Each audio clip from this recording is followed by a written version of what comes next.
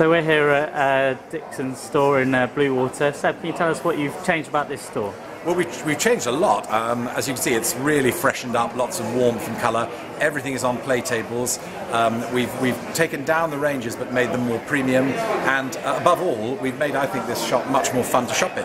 So one of the things we noticed about our store is that we were 60% male shoppers, and actually Bluewater has 60% female shoppers, and clearly that was a mismatch, and we weren't doing everything we had to do to attract women into our store. And I hope that this store is much more successful in doing that, and certainly over the first week we've seen sales go up 40%, and a lot of that has been new shoppers that we've got, particularly women.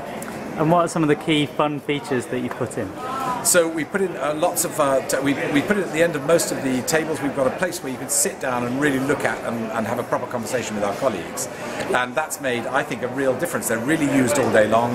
It means that people have got time, our colleagues have got time to talk to customers about which camera is right for them, to try out headphones, to do all the stuff that we're famous for. And